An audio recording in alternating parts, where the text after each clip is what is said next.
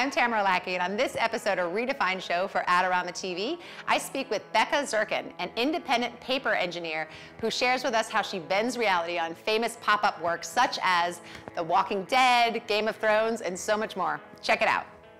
Hi, Becca. How are you? Good, thank you. Thanks for joining me here in our studio in Chapel Hill. Thanks for having me. You are a paper engineer. Yes. And you are the first paper engineer I've ever met. There are not that many of exciting. us. You were saying that. There's not that many of you. Yes. Like it's a smaller field in general. It's a small field. Most of us know each other or 1 degree separated from each other. It is a very unique field to go into. Yes. And, it is a lot of fun. Yeah, and paper, we were talking earlier, has making a huge comeback. You know, in photography, it's shooting more with film and printing more of your work. In books, I know my kids don't want to ever look at a Kindle or an iPad. They want physical books, and it's becoming more and more a thing, whereas I thought by now that'd be phasing out with the iPad and everything else. And the same thing with physical products that are a lot more creative are on the rise as well. Well, I think a lot of people worried that Kindles and iPads might be the death of pop-up books, but Right. in fact there is no other way to experience a pop-up book besides holding it in your hand, and that is really what the magic of it is. And in fact, the pop-up books are doing great because it really is a unique experience. Speaking of, I'd love to, this is your latest book, right? Yes. The Walking Dead. The Walking Dead. And it's brilliant. Like, it's gore. Thank you. Just look at that. This is significantly more complex than I ever would have guessed based on what we were talking about in terms of making something like this work. Can you walk us a little through how something like this gets started? Sure. I know, it's gory, and I was never into gore before, but I have to say I got totally addicted to this show. Yeah, it was really fun to be able to make something where you could just be as violent and gross as you wanted. So it's absolutely not my style. But I had a really good time with it. Yeah, I mean, to get started, it's daunting because you have in your mind that you want this scene that shows all this action and all this gore and all this movement, but all you have in front of you is some flat paper and your X-Acto and some tape. And you're literally starting with paper, yes, tape, and X-Acto. You're not starting with a computer. No, I don't start with a computer. So I just start folding and taping and cutting and snipping things off and taping things on, and I end up with, you know, a huge pile of scraps all over the office, and that's a sign that I'm working hard if there's scraps all over. And little by little, the better you're doing. Right, exactly. And you know, little by little, I get a movement that I like, and then I've created an opportunity to add another movement because there's some good fold that has good power behind it, so that means I can add another fold, and then I could have something else coming off of that, and all of a sudden I have things moving in different directions. So something like this. Right. So I was really proud of this one because it does have a lot of movement in many different directions, and not only that, it closes back up. And, so that's the hard part. So, I mean, there's some basic pieces driving the action on the outside. The pieces that you're not really looking at that are attached to the base are what's driving the action, and then from there, with each fold, I get a new opportunity to add some more action and more pieces that might move in an opposite way. So you just start by playing around, messing up, getting frustrated, and it takes a lot of patience and stick-to-itiveness. Like, you just have to keep pushing through even when something's not working, and eventually you end up with something just really interesting and surprising. And there was no way to imagine that you were going to get to that point except to just start trying things. Just go. Yeah. And how does, so how do you get the imagery for this? You said it's not photographs because you need to bend what reality? Is that how you put it? It's very challenging to use photographs in a pop-up book because there's always going to be some place where you're fudging it a little bit and bending reality a little bit because you're constrained by the size of the book and things having to fit back inside, and so it would look a little awkward if you use photographs. Sometimes there are a few books where it's been done really well, but usually it's illustrated. So with this book, as in many books, you start with a white dummy. So first I figure out how I want the engineering to be with sketching that shows, you know, what I'm imagining each of these pieces represents, and then once that's approved by the editor, then I take that and I map it out in a huge PDF where there's color coding and arrows, and this connects to this. This is the reverse of this. Make sure the hair flows from here to here, but the arm's going to have to be awkwardly short in order to make it fold back inside. So there's always a lot of... And an elbow might not be a human one. They might not. I don't think this is human. Right. It's not really going to fit proportionally. I mean, the artist in this book, Sally Jackson, did a really great job. You know, this is... These would not match up with how she was taught to draw the proportions of a person, but she made it work, and so it's not what you notice, and you trust that the viewer is willing to have their reality bent a little bit to go along with you, and that's what makes it work. I don't think I've ever noticed that before. Well, good. Like how it all, that's a good thing. We're doing a good job. And then, and with something like this, oh my goodness, I didn't even know that did that. Look at that. That's so cool. So with something like this, how do you get started on a book like this? Like you said there's not a lot of people doing this, first and foremost. Right. And Walking Dead is a huge show. Huge show, right. No, I was extremely grateful to be able to work on this book.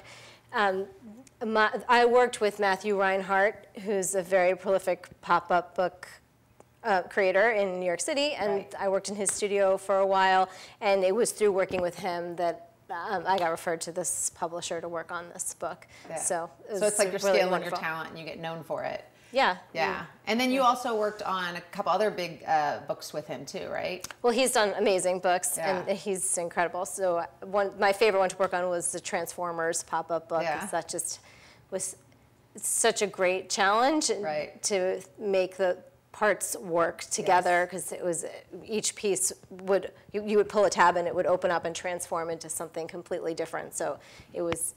You had to think first about the pop-up as it opened, and then how it was going to look when it pulled. And so he just came up with this incredible design, and it was really fun to work on it. And the Star Wars, he did the Star Wars pop-up book. So when I started working with him, he was finishing up the second one. So I got to work on that, and did some Disney books, and just did a lot of really exciting projects with him.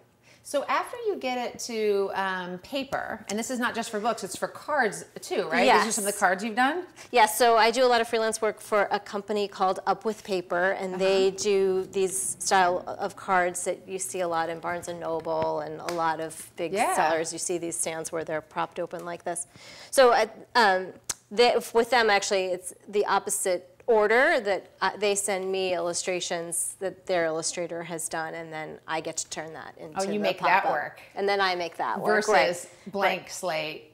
Yes, it's a very different kind of thinking, because you have to be creative about figuring out how to make this artwork fit within the constraints of the trim. Right. And like this is a square and this is a tall, and you've got to... Right, exactly. Yeah. And one of the other things that's really different is when you open a book, you're opening it almost 180 degrees, not quite. Right. And so when we engineer that, you have to consider how far is the reader really going to open the book, because that determines how much movement you're going to get from that. Because the impact of it. The impact of it, right, exactly. So all of the angles in the book are built around how the reader's going to open it. Right. But these are designed to go to 90 degrees, so it's a very different kind of engineering, because I know that I'm not going to get that full open, and so of course, and I have to think about it differently and use different angles to make it work. I never. So it's a different challenge. That. Yeah, that's a whole other thing. But it's obviously got this whole little 3D effect.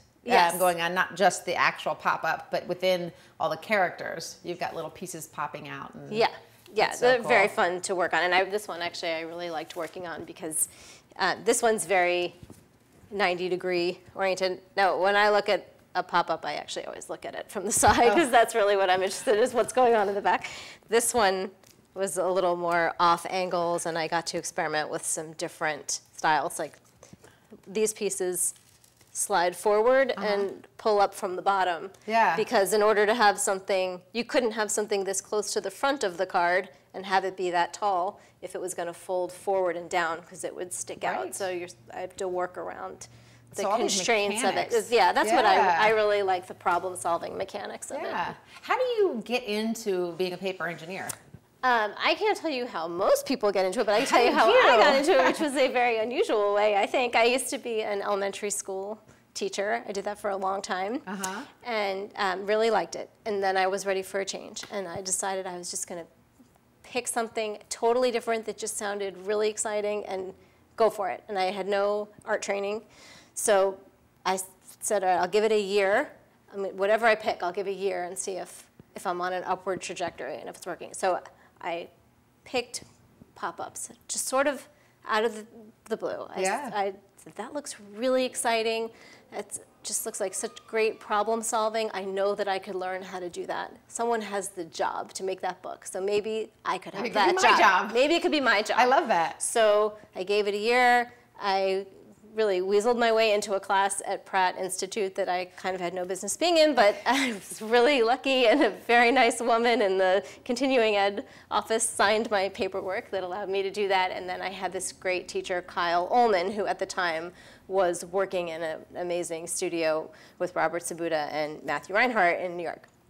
And so he was teaching this class. He taught me a lot, and that's, I would stay up till 3 in the morning trying to figure out how to finish a pop-up. I was just so invested in solving this. Right. And then I'd still be getting up at 6:30 to get my kids to school. It was that one semester was very intense. Exhausting. But it was exhausting, but I was so into it. I just really wanted to learn. And so at the end of that, I ended up working with Sam Ida, who is another great paper engineer who came out of that same studio and now has done a number of his own books.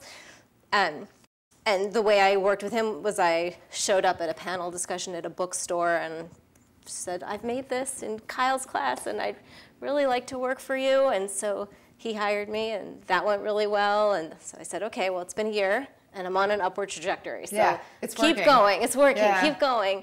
And then a couple years later, I was working for Matthew, and that was great. So it was great. Keep going. And so now I'm doing my own freelance work and making books, and I'm really pleased. Yeah, and working on some really high-profile stuff. Yeah, so it's really exciting. What do you think's next for you?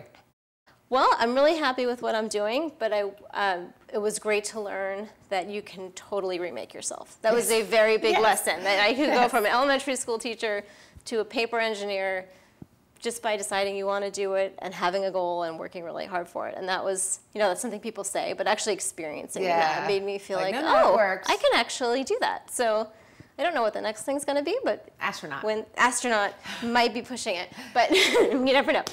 When the time comes that I need a new thing, I'll know that I can do it. Fantastic. Yeah. So wonderful. Well, good. Well, thank you for taking the time. Where can people find out more about you? I have a website, beccazerkin.com. Perfect. All right. We'll have the graphic right here. Okay. Sounds good. Thank you so much. Thanks so much for joining us, Becca. Check us out here next time on Adorama TV, and do not forget to subscribe to Adorama TV so you can bend your own reality in your own life.